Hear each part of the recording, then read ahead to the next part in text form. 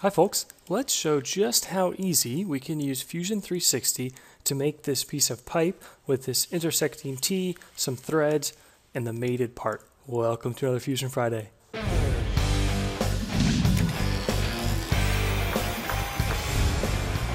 I'm in a new design. First thing I always do, right click, new component. I'll call this the pipe, and I'm going to save my file.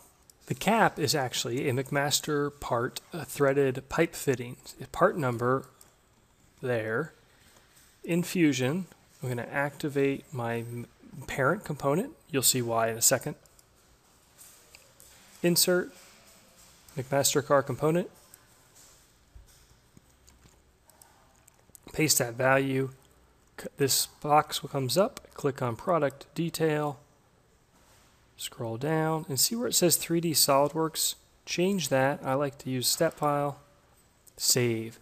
This is going to import that part into Fusion, which is awesome. Click OK. And the reason I activated the parent component is I had already created my component for a pipe, which we're about to work on now. The McMaster is a separate component. If I had left, say, my pipe component activated, it would have put this component as a subcomponent of the pipe, which I didn't want. So we're done for this for right now.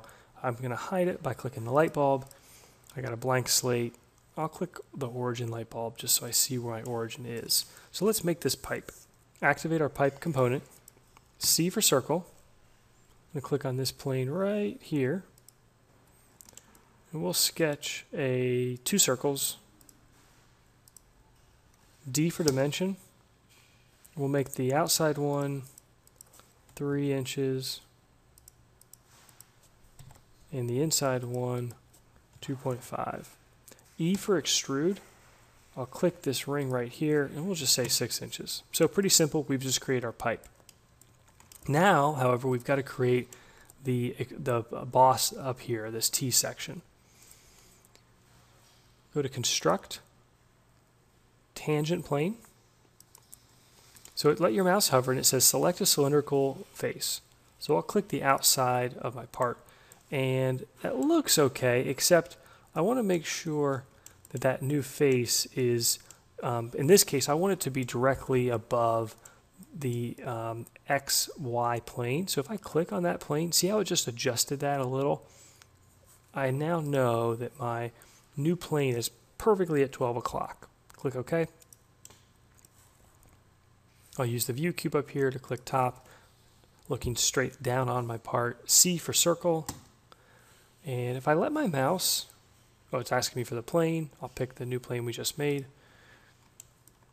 And if I let my mouse at first, just see how I get that little box, and I move to the right, it kind of lets me snap to or recognize where I'm trying to do, because I want this at the center of my part. So I'll create 2 circles again. D for dimension, we'll say 2 1/4 or 2 inches, say, by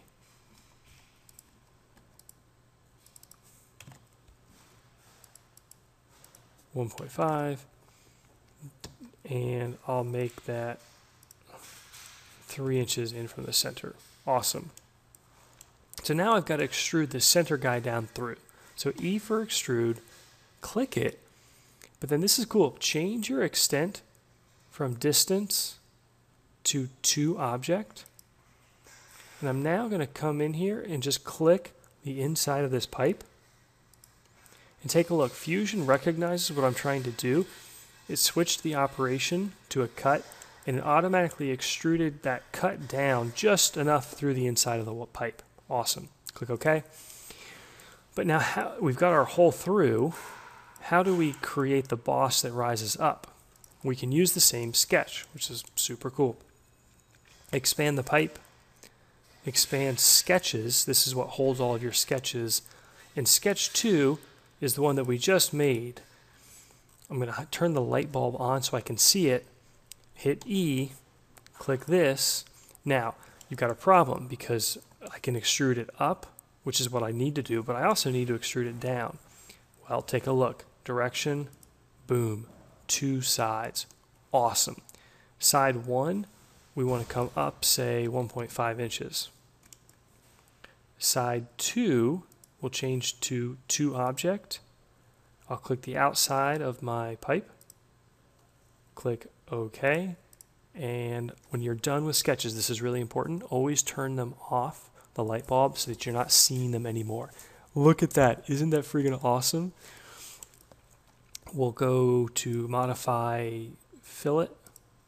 I'll click that little line and we'll say put a 0.1 inch fillet and make it a little bigger, 0.15, all the way around it. And we'll go to create thread. What's the face? This guy right here. And then I want an NPT. I didn't see it, and I don't do a lot of thread work, but British pipe I think is close. And close is not always a good thing. I probably should have NPT, but if we take a look at the McMaster part, it was 1 1/4 pipe size, and this says 11.5 threads per inch. The closest I've got here is 11. So again, that's not the same, and that's not necessarily okay, but for the purposes of this demo, that's all I got. And we can adjust the length, say to 0.5 inches, and we'll do a little bit more, 0.75. Click OK. How awesome is that? How easy was that? I love it. Last thing we'll do, we'll turn the light bulb back on our McMaster cap component, and I'll activate the parent. This kind of lets me do work on everything, since what I now want to do is create a joint or relationship between the cap and the pipe so that I put it on top of or where it's supposed to go. To do that in CAD, you kind of need to lock something down, because right now I can move this thing around and I can move my cap around. So let's say we want to lock the pipe piece just in place for purposes of the CAD model. I'll right click, ground. So now I can't move it around. Assemble joint. And what type of joint do I want? Cylindrical is the type I want here. And pay attention if you are struggling with joints or are new to joints. In fact, I think Lars, an awesome guy, just did a video on joints, which I'll put a link to or card to right here. What's the first component? I'll pick this guy. What's the second component? I'll pick this. And look, I'm done. Click OK. I can now do what I wanted in this case, which is to show that cap. It can rotate. It's hard to see the rotation here, but you can rotate it, and it'll move up and down, which is what you could use to show how that cap would fit onto this piece of pipe. I think this is amazing. It's so easy. Now, one of the things I want to do, it's kind of on my list, is to get better at rendering. So one of the really cool things you can do is go from model to render. And I've seen some people create some pretty lifelike or photorealistic images of stuff, you know, cooler than pipes, you know, cars and parts and machines and all that. And I'm a newbie at it, but it's pretty cool that that's built in. It's something on my little bucket list to get better at. But I hope you guys enjoyed that. Take care. See you next Friday.